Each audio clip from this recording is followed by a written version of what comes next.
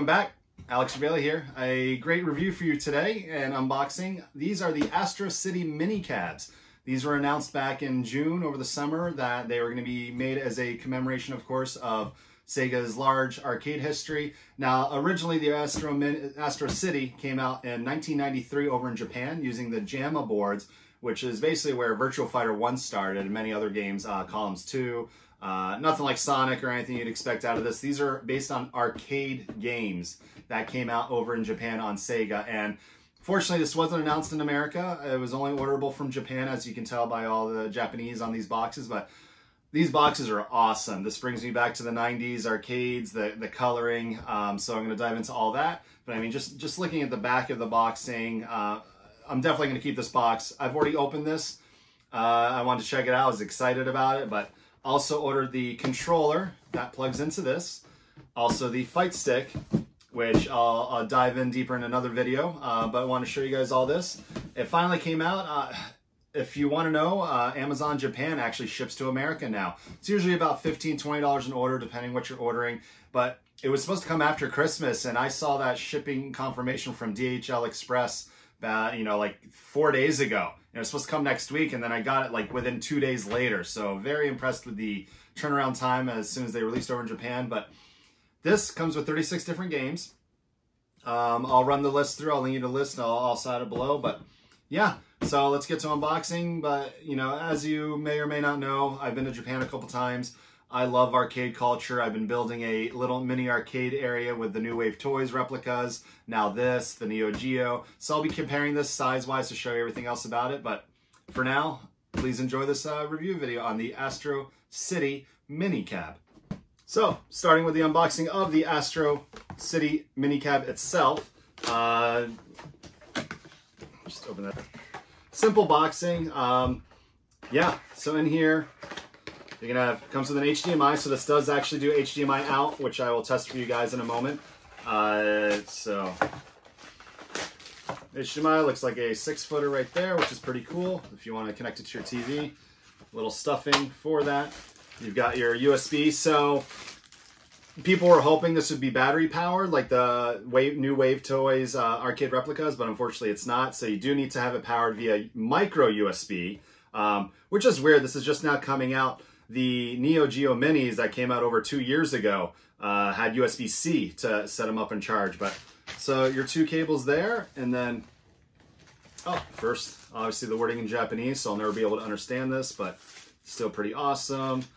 Looks like warranty information. It explains all the buttons. Actually has a list of games, so a little instruction booklet on everything, but should be pretty simple enough to learn how to turn this thing on and enjoy.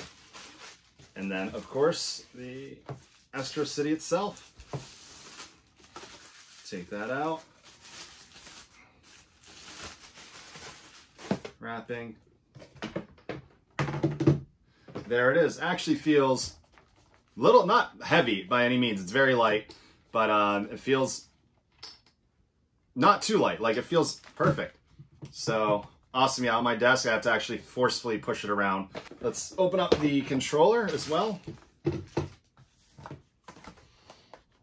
This was $30 or $40, the controller separately, and I ordered them all together. Then this is about 120 US dollars.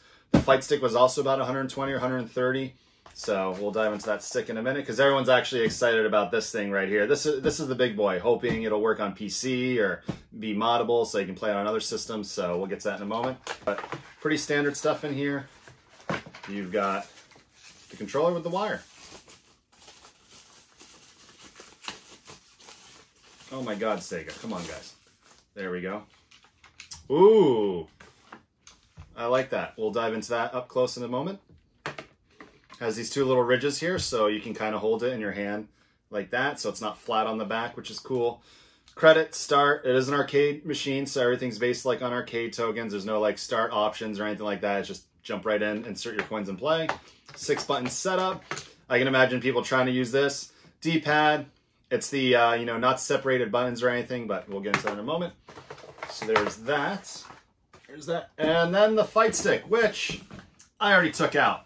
Also was too excited, but, and it was just basically, it was wrapped in plastic, and then it had the two little ridges that stuff the box. But This thing is beautiful. I know you guys watched the 8-bit dough review. By the way, I learned that it's 8-bit dough, not 8-bit do. But this is just as heavy, if not a little bit heavier. My biggest complaint, and we'll dive into it, is the torque screws, just to remove the vinyl up top and then put in your own art if you'd like. So those T10 torque screws right there. But on the back, small Phillips heads. So thank you for that, because gosh, taking apart that 8-bit dough took forever.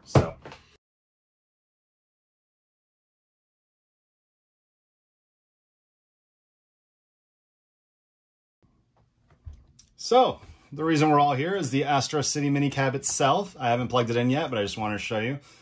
Obviously the stick, this actually feels really good. The Neo Geo, I'll compare in a moment, is, it was really loose, but this is clicky. The buttons feel good.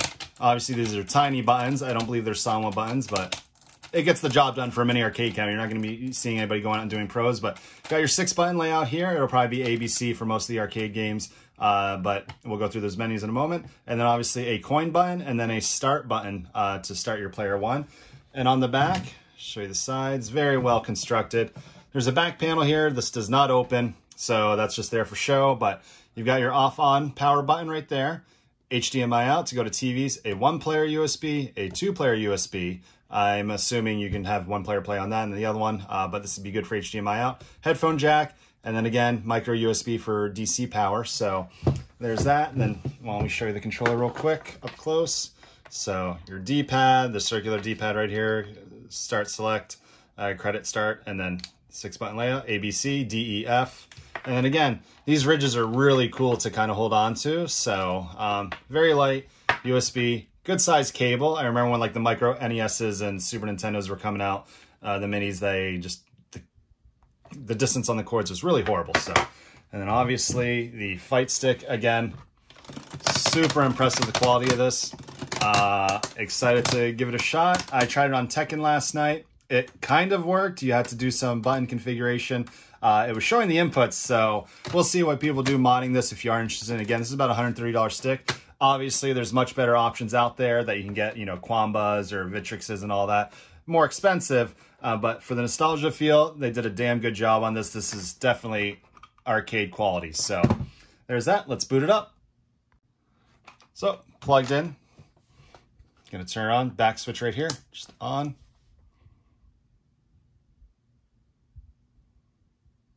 No sounds yet. Ooh. Ooh. A lot of people don't like to take these off, but oh, that's so satisfying right there. I don't mind that. Nice quality screen right there. Sounds great. The arcade system. And then I'll hook this up to an HDMI as well so you can see it on the big screen in a moment. But very cool. 36 different games are actually numbered on the sides. Fortunately, everything's in English right here. So, but what's cool is if you go left or right, it shows you a couple more pictures of the said games. Don't think you can log in. Yep. So we'll go back for a second. But so I'm going through it, and then I noticed some games, when you go, a BGM will pop up, so it'll actually let you play the BGM, the original Virtua Fighter song you would hear in the arcades. That's so awesome. So, but just navigating this menu, this actually might be my favorite menu in terms of the effort that they put into it. So changing the screen to see what you're looking into. Now for selection of games, I'm going to be up front. Not a lot of stuff people remember or recognize. Virtua Fighter obviously is the big title on this, but Golden Axe. They had a sequel that never really released, I believe, into the American arcades. Revenge of the Death Adder, which looks great. I played all of that. Arabian Fight was another cool fighting game. So to go through this, and then let's break down the settings menu for you. Settings right here, the coin button. Obviously your please read. Health precautions, take breaks. Language settings, you can obviously change your languages here. Stick to English. Copyright information. Ooh, that's a lot of licensing. And that's always, what decides what games get on these things is licensing can do. Now, the one thing I'm noticing, volume. There's no actual physical volume knobs anywhere on this thing, so that kind of sucks. But you can go in here, brightness. So that was all the way up. Oh my gosh, just going to start that music over. All right, I'm going to have nightmares already. Go back to settings. Let's go brightness. Hit OK. So not bad. Obviously, you want to keep it fully bright. You know, you're not going to be worrying about waking anybody up on a tiny arcade machine. So go with that, and then volume. It's all the way up right now. So you have to go into the menu, and I realize that you cannot do this while you're in game. So whatever you set up, make sure you're sticking to it. So you can actually mute it all the way, go all the way up. For the purpose of this video, let's stick to medium for now. Screen settings, default or analog. So you can actually add the scan lines, which is cool. So just two simple options. Personally, I don't need to be that nostalgic. I want the games to kind of look good because I'm so used to this generation. But wallpaper settings is cool. You can do empty. You can do a little kind of cyber blue thing. And then the Astro City one. Definitely going to be my personal favorite. But let's boot up a game. And then let's hook this up to a HDMI out, see how it goes. But let's obviously boot up Virtua Fighter, see how that runs. Wonder Boy's a good one. No Sonic, like no version of a Sonic arcade game, which is fine, but cyber. So a couple side scrollers as well. These aren't in alphabetical order. It doesn't look like you can change the order of the games and stuff, but here we go. Virtua Fighter was number 33, so that's random. This is really cool. You boot up the game. You can actually set up 3 save states. Now, these are arcade machines that didn't have save states, but for the purpose of, you know, current things with all the other mini cabs and stuff, they actually include save states so you can start, reset, all that stuff, and pick up where you left off. But this is cool. It gives you 3 out of the gate, and then the buttons, and a little info. World's first 3D fighting game. Revive the battle with polygon-rendered characters. Start.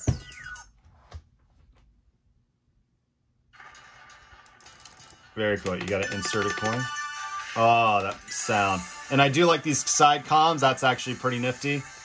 Akira. Now, I actually used to play a bit of Virtua Fighter in the arcades when it first came out. I wasn't really blown away with 3D fighters until the Tekken series came out, but I like the dirty old man Lao.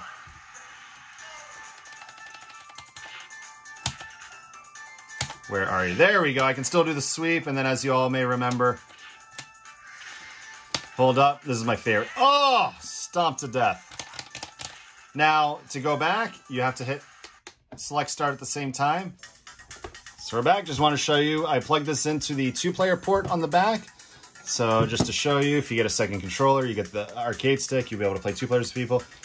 And you can actually also select with the second player. And believe it or not, it'll actually start you off as the second player, which is pretty cool if you're plugged into the second player port on the back. So second player, then you want to play somebody on this one, which is pretty cool. So, yeah, Virtua Fighter, you know, world's first 3D fighting game. I remember this one. I didn't really get into 3D fighters until Tekken, so, but this was still great. People loved it. It was a change of pace from, you know, Street Fighter and all the other games. So, but yeah, so using the controller is great. Playing off of this is great so far. Let's plug it into HDMI out and see how it looks on the big screen for you. So we're back. So the moment I plugged in the HDMI into the monitor, it just instantly disconnected off this and sent it right in, and so now I'm controlling with the fight stick. So yeah, it actually is outputting pretty good. I'm not sure the resolution or anything, but it's pretty much upscaling it to look awesome. So let's boot up another game. Space Harrier actually is always a classic, so let's try that out for you. But so far, I'm impressed. Like I said, the menu system is amazing. They did a really good job.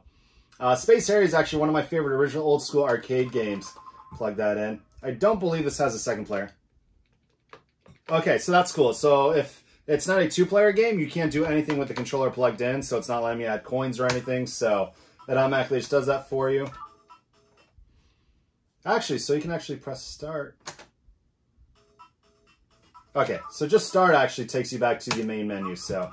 Yeah, this game was just, it looked so cool. It was like a kind of a 3D version of it. Controls are inverted. Oh, God.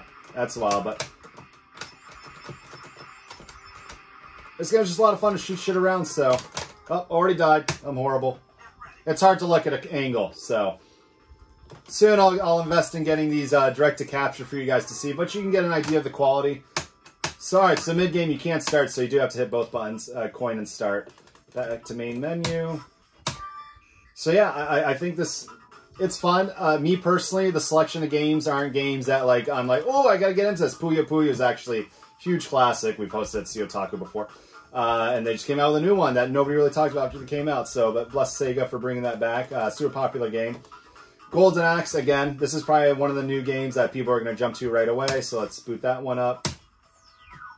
beat 'em up. I believe this, in the arcades, the original Golden Axes were 3-player, but let's do that. Let's see if this will do that. Yep, 2-player game. Very cool. You got a female Minotaur right here. That's pretty badass. And that guy can't pick same character, so. Yeah, this game, nobody really got a chance to play it, so it's awesome that they're adding something technically new and fresh for you to check out. Obviously, everything's going to be in Japanese, but, you know, besides reading the instructions and everything, once you get it, everything's in English. You can manage and do all that. Special powers. Oh my god, it has a dash run. I love that. I hate any side scrollers like the original Streets of Rage where you have to use Skate to friggin' skate by and actually start running, so. But very cool. So yeah, this is it. He's got the dwarf on his back. This game actually looks fun. I'm actually going to probably play through this with a buddy and enjoy it. But yeah, so that's hooked up to HDMI out. We can back out again. Again, I think it's a great system. The build quality is awesome. Let me do a quick comparison for you with the Neo Geo Mini, just to show you the scale of it. But otherwise, yeah, hope you enjoyed this video. I will dive into the stick more. Please let me know in the comments what you'd like to see when I do open up this stick for you. And any other questions about this, leave it down in the comments. Again, hope you guys are having great holidays. Christmas is coming up. I hope you get everything you hope for. If you couldn't get a PS5 or Xbox Series X, don't worry. Play Cyberpunk on PC. You'll be much better off. But Astro City, great for nostalgia. Great build quality. The game selection, again, there's not a lot of great different games. I think the Neo Geo Mini trumps that in terms of just more games that I personally would want to play. But I think it's just great that these mini consoles are kind of taking over now. Now our hopes and dreams are hoping for like a mini Sega Dreamcast and such. But in terms of up there, these are great. You can build your own little mini arcade. I actually am waiting on a couple more pieces for that to show you a cool little video of that coming up. But Astro City, you can actually set up an Amazon Japan account if you're in America. I'm not sure about other countries, but super easy. And then as soon as you're in it, you can actually set a language to English. So very dangerous for me because now I'm like buying up stuff from Japan and paying a little bit more just to get it over here. But very cool that they're starting to do that. That way you don't have to deal with like a Play Asia or these other people, these huge import fees and stuff. So Amazon taking over the world. What do you expect? So yeah, hope you enjoyed this video, guys. And then quick comparison, and I'll see you around. So yeah, in terms of collection of games, the clear winners here on this one.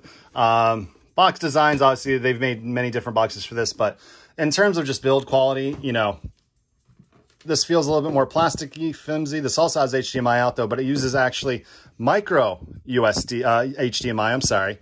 So micro HDMI out, this is regular standard HDMI. So in terms of which one's better, you know, just completely different games, different lore from the history of arcade games and stuff. But again, this has more games I would like to play. However, screen-wise, the screen on the Astro City is gorgeous by comparison. So not even a fair comparison there. This is much smaller resolution and stuff. So, but this has Metal Slug games. It has more games I would be interested in playing with friends and family and stuff. So the only thing is I wish these would have a volume knob. If you look over here, the Street Fighter cab that I have over here actually has one on the top, which is pretty cool. So I like that. Now, this is obviously just a singular game, but this is from a different company that's been picking up stuff. Metal Slug here. And you can get controllers and stuff. So there we go, start button. So yeah, but in terms of size, Astro City, clear winner on that one. So back ports and stuff. Everything's on the back here. You can plug the controllers on the sides, headphone jack, power button's right there. So that actually is kind of dangerous. If you like pick it up, you might actually accidentally turn it off, and then you have that. So, but again, to compare, I'll go over a bigger video. I actually have another arcade machine from them to open up soon. So, but I hope you guys enjoyed this again. And thank you so much, and happy holidays.